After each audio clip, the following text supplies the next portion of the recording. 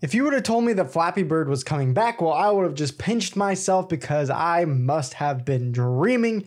But it's true, it's back, and of course, it's coming back with a big ol' dookie of controversy as it's being launched on Telegram and adding crypto to the game. You may have seen other creators cover this already, so I won't go over it too much, but Flappy Bird is back. They all are now adding new characters and new game modes. But of course, this isn't just the normal old school Flappy Bird game from a decade ago. They say the beloved core gameplay remains the same, but now you'll have the option to use Web3 features.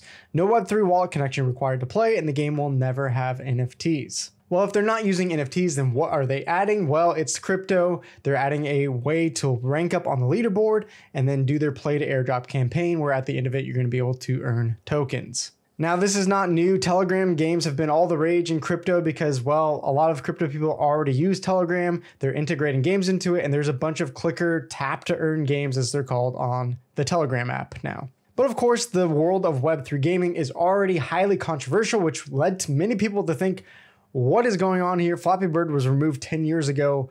Why is this coming back? Is it with the original creator? And with all this controversy, Flappy Bird puts out a statement. Now, I didn't even know on Twitter that now they have, I guess, the audiences can put and link into other tweets. This is Dong Nguyen, and he says, no, I have no related with their game. I did not sell anything. I also don't support crypto. So if you don't know what happened, the trademark was considered abandoned, and then another company picked it up. You can see the legal here, abandoned by Dong, and Gamertech Holding registered for it. Because the original creator didn't want anything to do with the game, I'm assuming he just forgot about it or didn't want the ownership of the IP, but that means that someone else could file for it and pick it back up. So here's Flappy Bird's official statements that they put out on Twitter. The Flappy Bird Foundation, which there's a foundation for Flappy Bird, would like to provide a direct response to current questions regarding its recent announcement of the return of Flappy Bird. The Flappy Bird Foundation is a team of passionate fans of the Flappy Bird game published in 2013. After the game was pulled from stores in 2014, like many others, we found ourselves unable to stop thinking about the game.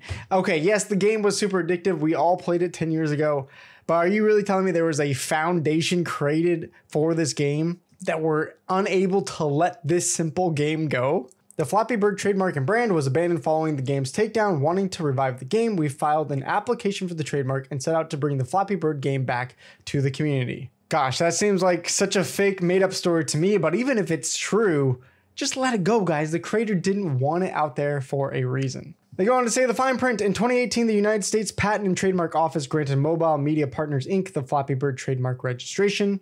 Interesting that it didn't go to the Flappy Bird Foundation, which was then acquired by GameTech Holdings, LLC in 2021, who we then acquired the trademark from in August 2024. Then they go on to some statement about POPO versus Cactus. I have no idea if that's the way to say it, but we brought on Keck, the developer of the game POPO versus Cactus, as a core founding member of the Flappy Bird Foundation. We noted the similarities between the game Keck, first published in 2009, and Flappy Bird, which was published in 2013. The gameplay, level design, and the main character all appear strikingly similar. Keck has always been an enthusiastic supporter of the Flappy Bird Foundation and our plans to build on the legacy of this game and Flappy Bird. So much so that he's decided to trust the Foundation with the exclusive rights to POPO versus Cactus. I love that through the Flappy Bird Foundation, we are able to breathe new life into the games I built and inspired. It's incredible work alongside such a dedicated team of fans and creators who are truly passionate. Now, I've never heard of POPO versus Cactus or however to say it, but of course, the game does look strikingly similar if we flip back to over here. But this just seems so random out of nowhere. Like, are you just saying, hey, that the Flappy Bird wasn't the original game? Some other creator had this exact game first, which it's not a complicated game. I'm sure there's, thousands of these games before and after Flappy Bird. It's not like an ingenious, incredible game that took a lot of dev time or ingenuity to think about, right? Are you trying to say this is the real creator, so that as long as you sign the real creator that inspired Flappy Bird, or Flappy Bird, Dong Nguyen stole it from him? I don't know what they're trying to say with this statement, but it just seems so random and out of place, and I don't think it justifies it at all. Then lastly, they say the mission of Flappy Bird Foundation has always been to preserve and foster the Flappy Bird game and legacy for the community. Now, I've never seen such a wild statement. If you really care about preserving the game and the legacy of the community, it already had a great legacy. The creator wanted it to die, to be taken off the shelves. And it was that. It was a great memory that we all had a decade ago.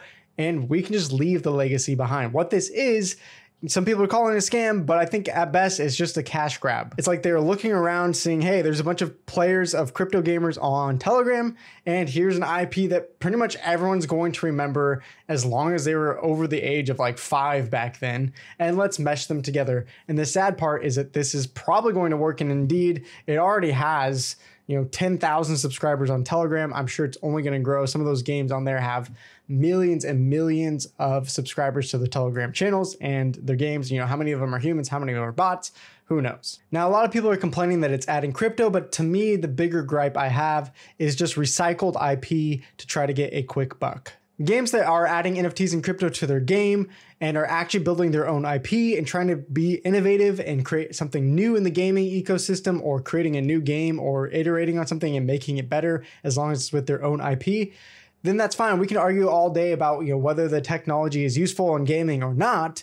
But I think the biggest crime here is stealing the IP. Even if you got it legally, it doesn't make it right. So maybe stealing isn't the right word, but it definitely feels like a crime against Dong Nguyen. And we see this all the time in the entertainment industry right now, whether it's gaming, crypto gaming or not, movies, TV shows. They just want to buy up the cheapest IP because they know that someone out there is going to watch or play or interact with that IP.